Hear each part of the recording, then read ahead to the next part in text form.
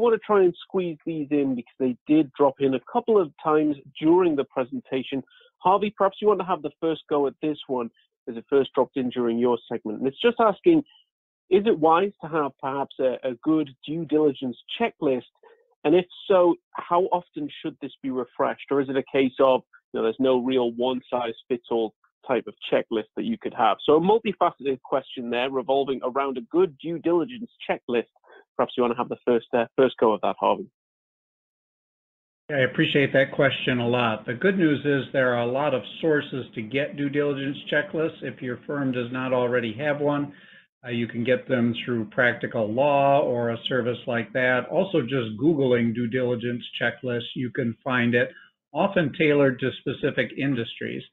I think you look at several and then you spend a little time tailoring it to your particular transaction, what's important to you in that transaction, some of the particulars of the business, and then it can evolve as the transaction continues on.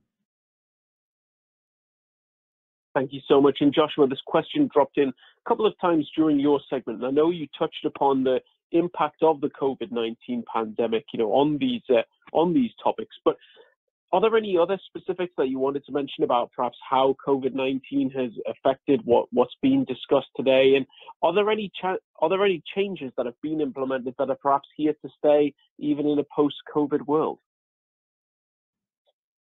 So I think that COVID affects business primarily, and then you got to understand and talk to your business folks and your clients about what that means for you as a lawyer, what the legal responsibilities are, what the legal import is. One of the things I spoke about was the informal waivers.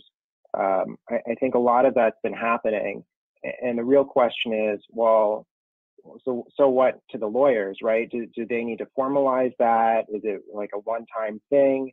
So I think that it's really a key to having a conversation with the business folks to understand the impact of the COVID. And then, your job as a lawyer is to sort of translate, well, how do I pay for that? How do I ensure that, my client's protected against these, changes in business that happen because of COVID?